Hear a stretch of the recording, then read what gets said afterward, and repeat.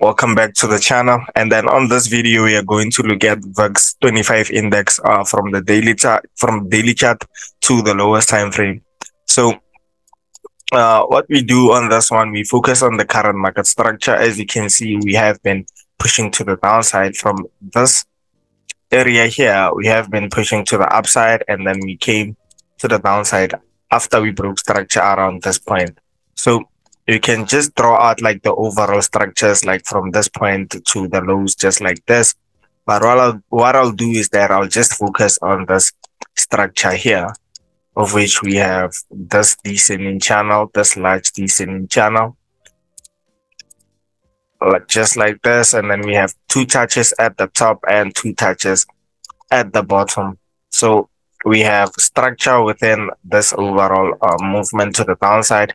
We have this high point, of which is in line with the third touch, just because we focus on this touch here, and then we can expect a third touch for us to look for those selling opportunities. As I said, this is the first touch, second touch, and then we can have the third touch for us to look for selling opportunities around here. As you can see, we are just following structure, just because the overall move from the daily time frame, we are looking for those selling opportunities from here to here for us to get like the final third touch, of which it will complete like the overall movement. So what I'll do is that I'll focus on the inner structures, and then the inner structure that we have around this point is this one here, in a form of an ascending channel. And then as you can see, the ascending channel is in line with the overall market structure, just because if we get like a tap around this point, we have a double top, and then we can sell off from there. And then if we have that mass psychology activation, of which it can happen around this point, it will be creating that touch whereby we can evolve the structure just like this. And then we look for those nice selling opportunities around this point, depending on where we're going to get like those selling opportunities. But as you can see, we are looking for those selling opportunities.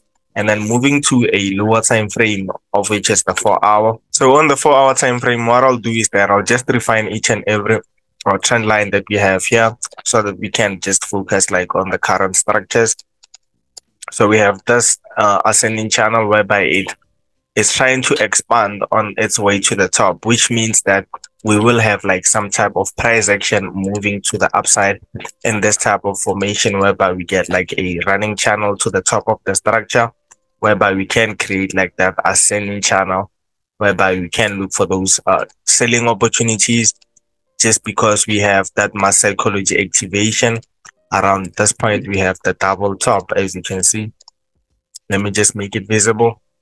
Around this area here, we have the double top in a form of a mass psychology activation, whereby we can look for those selling opportunities, whereby we wait for that push to the downside if you're into low risk entries, and then you can wait for that first tight flag, of which is 6 to 8 hours. After 6 hours, then you can place like your sell just below this point, and then your stop loss can be just above this area. You're targeting the lows. As you can see, you have 2.49%, of which you can just move your entry at stop loss at around 1%. Then you can move your stop loss to break even, and then you let the overall trade run up until we break structures. Then that is when you can move like the stop loss into profit. Then you can trade like your stop loss into profits. So the overall target on this one is at around 8.13%.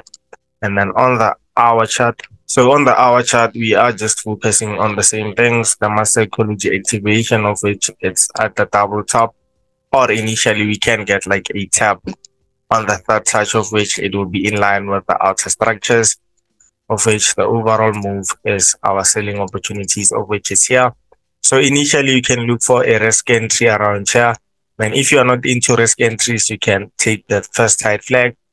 And then if the market decides to push to the upside, same scenario, risk entry. If you're not into risk entries, wait for the push to the downside, 6 to 8 hours, tight flag around this point.